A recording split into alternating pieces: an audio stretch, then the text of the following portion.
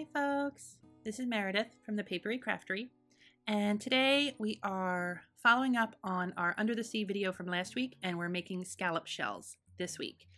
I have 3 different colors of blue. I have a light blue, I have a medium blue, and a dark blue, and I'll give more names on those later when we're using them. And I'm also going to be using a little bit of gray. All of these papers are 1/8 inch wide, so pretty standard size. You can use whatever quilling tool you like, either a needle tool or a slotted tool. You may need some tweezers, small scissors, and for glue, I'm just going to be using Elmer's glue all in my needle nose bottle, but you feel free to use the glue of your choice. You will need a ruler because we're going to be doing some measuring if you don't want to eyeball it.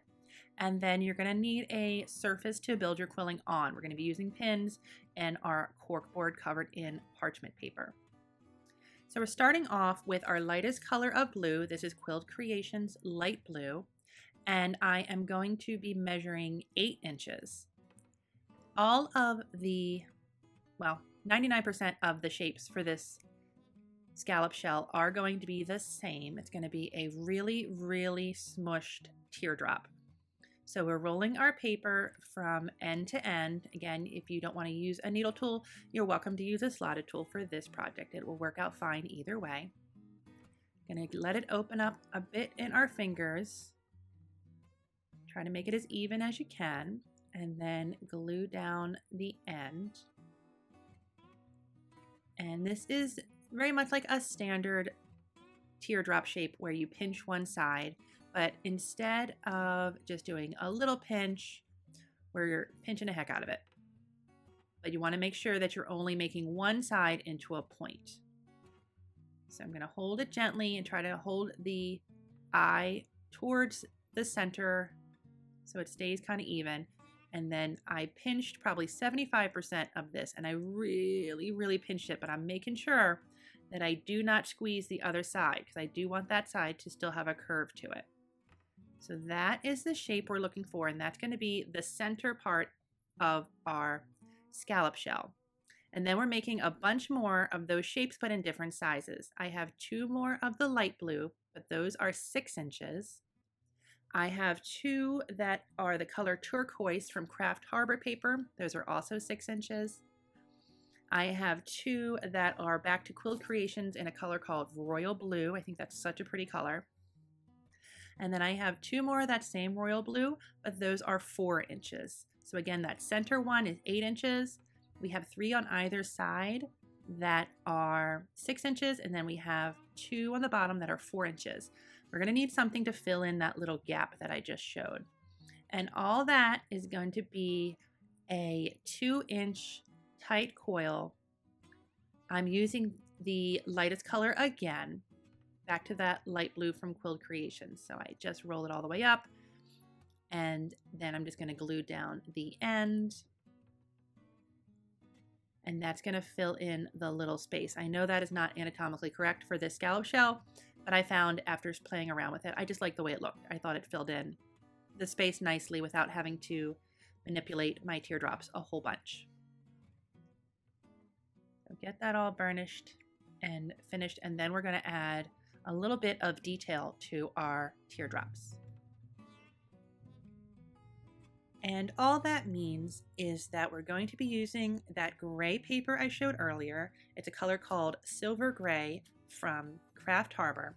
And we're just going to be wrapping each of our pieces in that paper. It's going to add to the dimensionality of the little seashell and just kind of makes it pop a little bit more.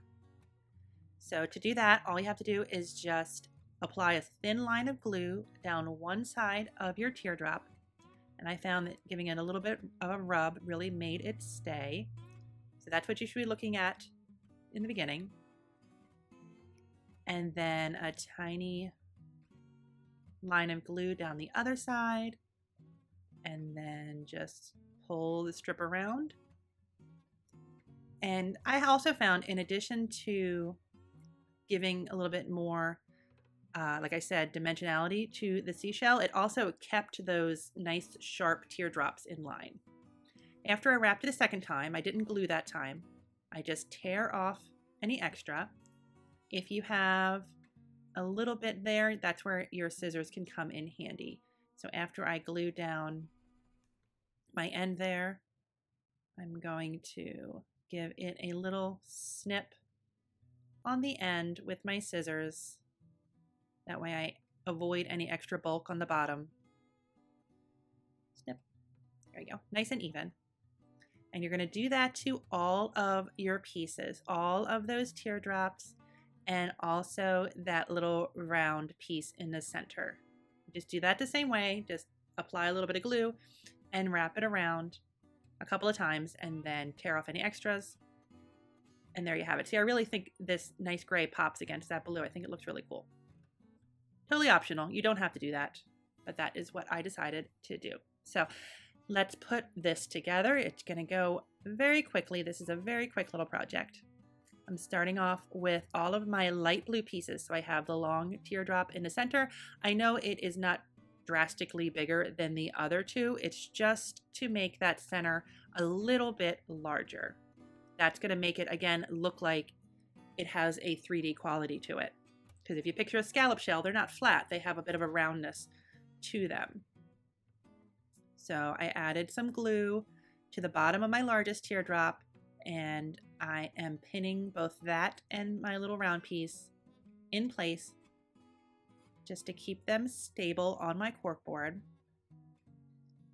Everything is nice and flat. And then I'm going to glue and pin both of my 6-inch light blue teardrops on either side. I'm going to get my hands in the way for a minute here, but I'll try to make it go as smoothly as possible.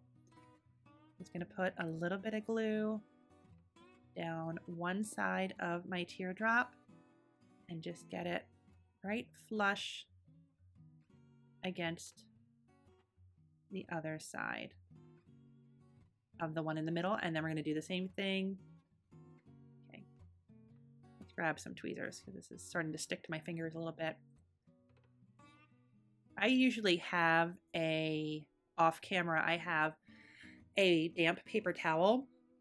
If you find your fingers are getting gluey and sticky, that's just a really great thing to have on hand, or a little damp sponge while you are quilling. It really helps get the glue off your fingers. You can just rub them on there real quick. And it really takes off the white glue especially very, very easily. So just a little tip. I usually have it off camera. Sometimes I show it, but not often. I also like to use a couple of pins in these pieces because I really want them to be flush against that center piece.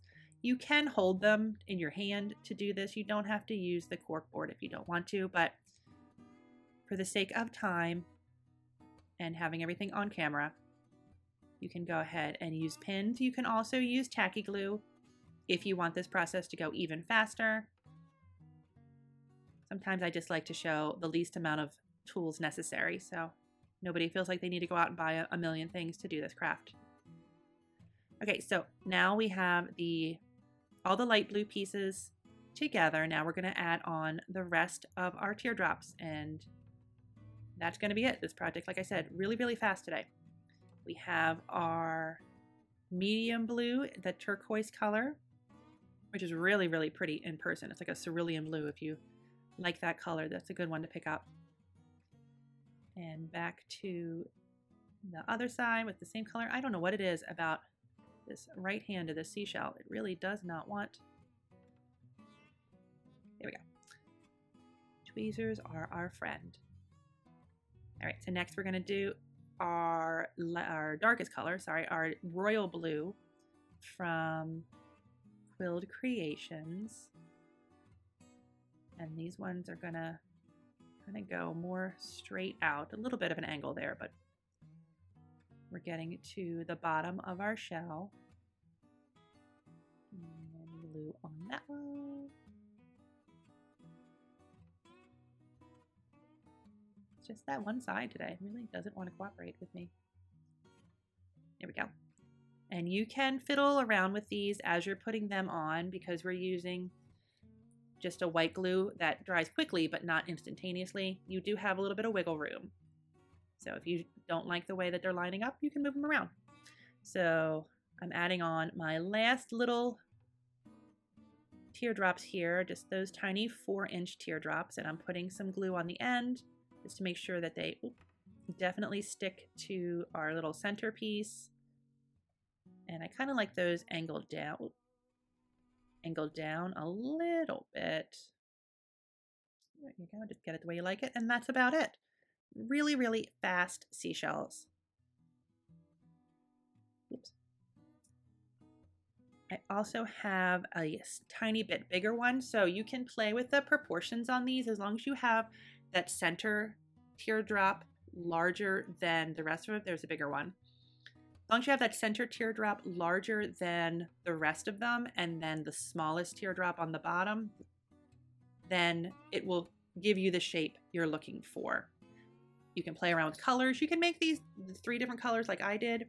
Obviously, you can make them one color. You can do whatever you want. That is just the idea of adding a little bit more color. Throw them with the starfish that I made last week, and you got yourself some nice additions to your little seascape. I know people have been asking for fish. There's a lot of fish tutorials out there. I'm trying to come up with something new. I haven't really come up with a design I really like as of yet. So hopefully one day that will happen. But for now, we have shells and we have starfish. So I hope that helps kind of that summer vibe a little bit. As always, don't forget to leave any questions you have in the comment section, and I'll get back to you as soon as I can. I will leave all the links to the tools, supplies, and quilling paper that I used in the description box. There'll also be a link for my Buy Me a Coffee page there where you can check out my extras and support me a little bit more if you choose to. That's always greatly appreciated. But in the meantime, don't forget to like and subscribe so you'll be around for my next video, and I'll see you then. Thanks so much for watching. Bye-bye.